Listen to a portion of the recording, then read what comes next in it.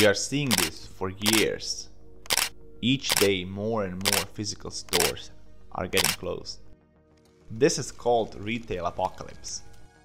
E-commerce started the trend and the pandemic just sped it up. This is a store list affected by retail apocalypse. What are e-commerce brand and physical store brands doing to beat the other side? How is this battle going? Will physical stores exist in 20, 10 or even 5 years? There are 2.1 million e-commerce retailers in the US, and a company named Amazon is accounted for around 50% of online commerce spending, which means they own half of the market, and they got 47 billion of revenue just last year. But why wouldn't they? They have everything you need. Their system is just perfect.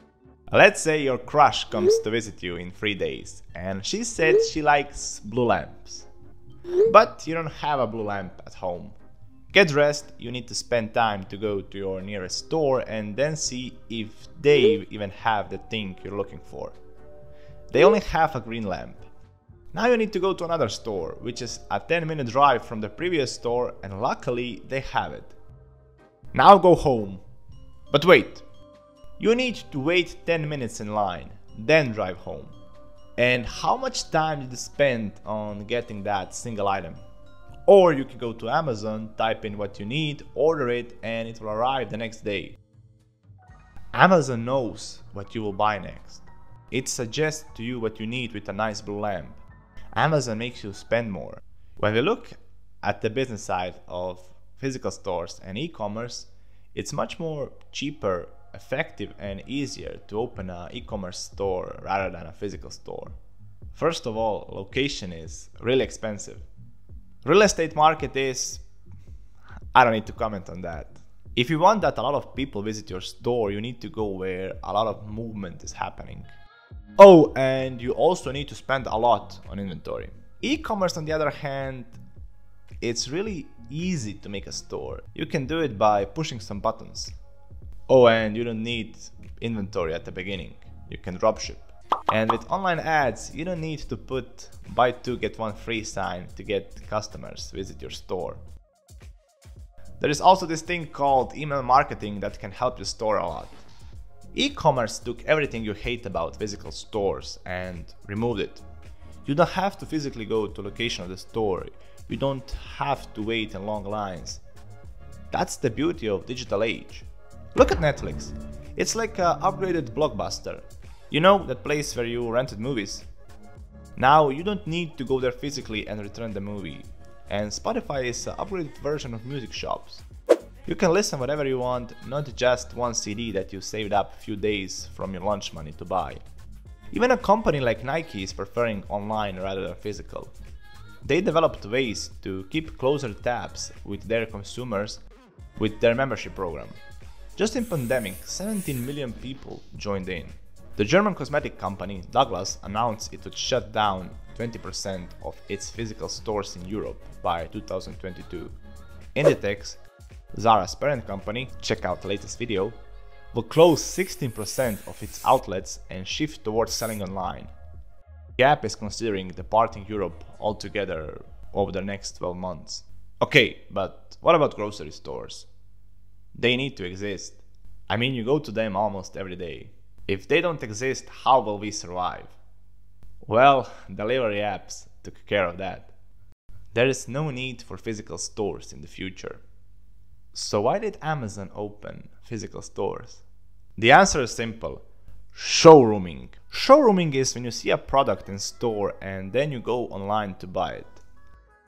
35% of all Americans engage in showrooming. People do that because of lower prices online and free shipping. For example, you see a nice t-shirt in the store and it costs $499. Then you pick up your phone, go to the brand website and see that the t-shirt is 70% off if you buy it online and also have free shipping. That's an amazing deal! Shoppers also want it now and want it fast. 49% of consumers say that they choose stores over the web because they want to take items home immediately. Seeing things in person can also reduce the risk that the product will be returned, because it's not the right size, color, or material. According to David Sobey, co-founder and CEO of Happy Returns, shoppers return 5 to 10% of what they purchase in store, but 15 to 40% of what they buy online. That's a lot of profit loss. Retail is a highly competitive industry. While it can be hard to stand out online, physical stores give you the chance to create an engaging brand experience. It's also fun to go on a shopping trip with people you care about. It makes you feel good. Online shopping cannot give you that experience. It's not the same if you buy a comic book on a digital version and a real life version. Where will be a digital version of a comic book in 5 years? Lost in your files, most likely. You will change your phone a few times in that span. But where will be the physical comic book be? Physical comics don't lose value. If you want to sell it in a few years, you could easily earn some money. But who's gonna pay for a digital version? Oh, and that sweet smell of fresh comic book or book is priceless. We like to shop, but we don't like to stand in line for 10 minutes.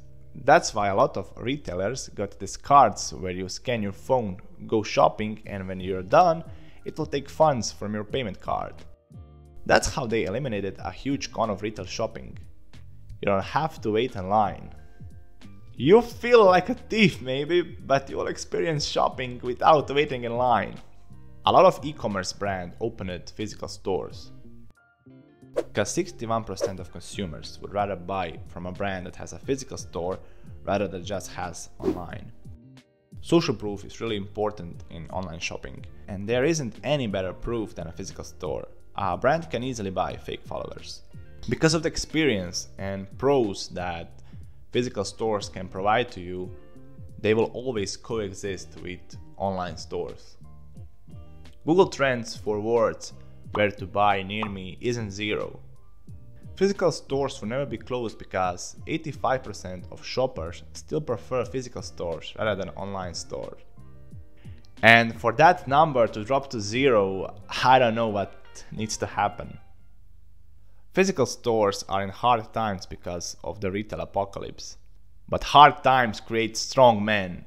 I mean, a place for innovation. And no amount of technology can ever replace human touch and human interactions.